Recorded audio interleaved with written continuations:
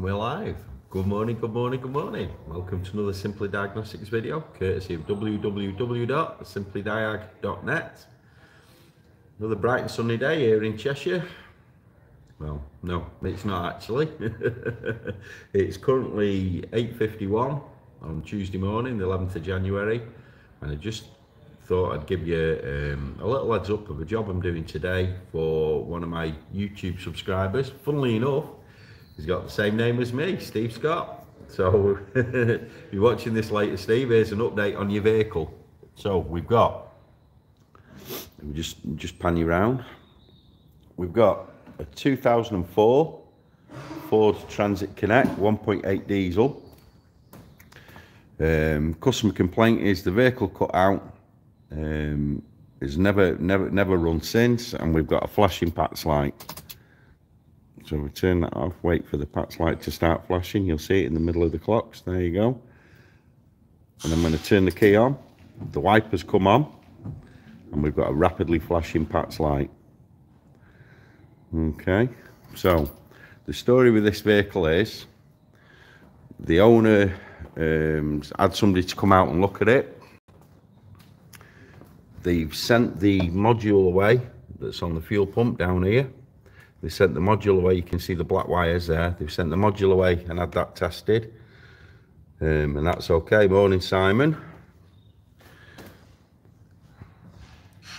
And that's about, literally, that's about as far as I've got. So what we did yesterday, we did a full global scan using Ford IDS. You can see we've actually got the live zoom there running, top right hand corner of the screen. We've got a live zoom running for our members as well. So we did a full scan with IDS. You can see we've got B1359 in the cluster, B2262 in the cluster, U1262 in the cluster. Stephen, Rob, morning. And then we've got the obligatory P1000 because DTCs have been cleared and monitors haven't run. Then we've got B2139 in the PCM, B2141 in the PCM. So we just go through these so I can show you. So 30 ignition run accessory circuit failure. That could well be tied into the wipers coming on at key on. 2262 wiper park to park timeout exceeded. Yeah. Front washer relay on for 10 seconds continuously. There's another clue to how we want to proceed. 1262 fault on the SCP link. So that's the single wire link that the immobilizer runs through. P1000 readiness test not complete. 2139 PCM identification was not recognized by the PATS module. Well, Lee, good morning. And then finally 2141, there is no PCM identification known to the PATS module. Okay. So what we had a ride along yesterday with Edward from In and Out Autotech. He came and we just started working through it, and we started getting the stuff on the whiteboard. So you can see there we've got a flashing PATS light, wipers on the ignition cycle. Yeah, we've reprogrammed the 3 keys, so all 3 keys are now programmed to the vehicle. And then we tried to do a fuel injection pump initialization, and that actually failed.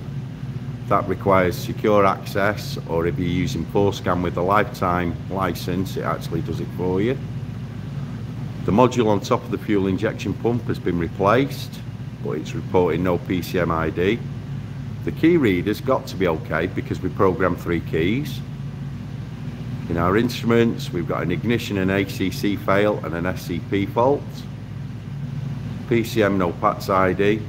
So these are the suspects: wiring, PCM, instruments, key reader, fuel injection pump module, the module on the pump. So what we've got to do now, by wiring, I mean, have we got a broken wire, have we got a blown fuse? So power grounds, comms lines and stuff like that. We're just starting to build a picture of how we want to proceed with this diagnostic plan. Yeah, like I say, the first thing I did using IDS was to run through a program the 3 keys, deleted the keys out of the vehicle, reprogrammed the 3 keys back in, and then did a module initialization. that failed. So I thought, okay, no problem. Because Edward was with us yesterday, well, I also showed him how to do it on 4Scan. It also failed on 4Scan, and funnily enough, using 4Scan, it wasn't able to detect the ignition off cycle. When you turn the ignition off during the programming stage, it wasn't able to detect that. It just kept asking for ignition off, ignition off, ignition off. So the biggest clues for me here, how to proceed with this diagnosis now, is to start chasing why do the wipers come on, and have I got a power feed missing to the cluster that's corrupting the signal between the immobilizer chain. So that's where we are at the minute. We're using all data and LHGS for the wiring diagrams, and really we're just going to go through it, work through it, start the basics. Like I said, we've started to build a bit of a plan up now. We know that the key reader is okay, the coil around, around where the ignition key goes. We know that's okay because we've been able to program the 3 keys in.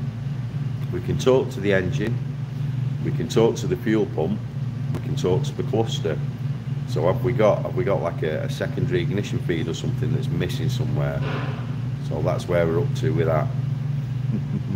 Hopefully at some point during the day we'll be along with another video to give you the fix. But Steve, this is for you, just to let you know where we're up to with your van. So have an awesome Tuesday, folks. Thanks for watching. You're awesome.